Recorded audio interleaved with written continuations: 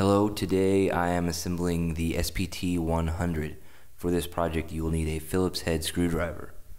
Step 1 for this project, you need an ABS plate, the red servo horn, and 4 3/8" Phillips head plastic screws. You attach the servo horn to the smooth side of the ABS plate. Take note that the servo horn is not symmetrical. One of the arms has 4 holes whereas the other has 3. For this plate you'll want to position the 4-holed arm so that it's on the top right and the bottom left. Second step, you need the other ABS plate, another red servo horn, and 4 more of the plastic screws. Again, this servo horn is not symmetrical. However, for this plate you'll want to position the 4-holed arm so that it is on the top left and the bottom right this time.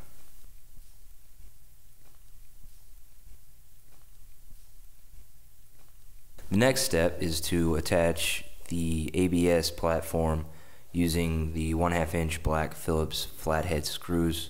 You'll attach that with the textured side up to the ABS plate that we had just assembled. Next, you need the black servo mounts and 2 1/2" black Phillips head plastic screws. You'll attach those servo mounts to the other ABS plate that we assembled first.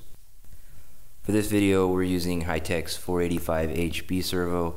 You attach that to the output shaft of the servo that has the servo mounts on it. Once you have that in place, you'll attach your second servo to the top using the 4 3/8" black truss head screws.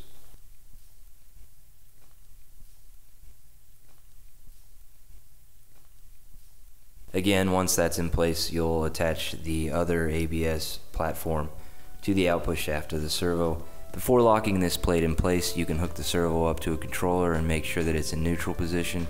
This will make sure that you have a full range of tilt. The SPT100 is now ready for use.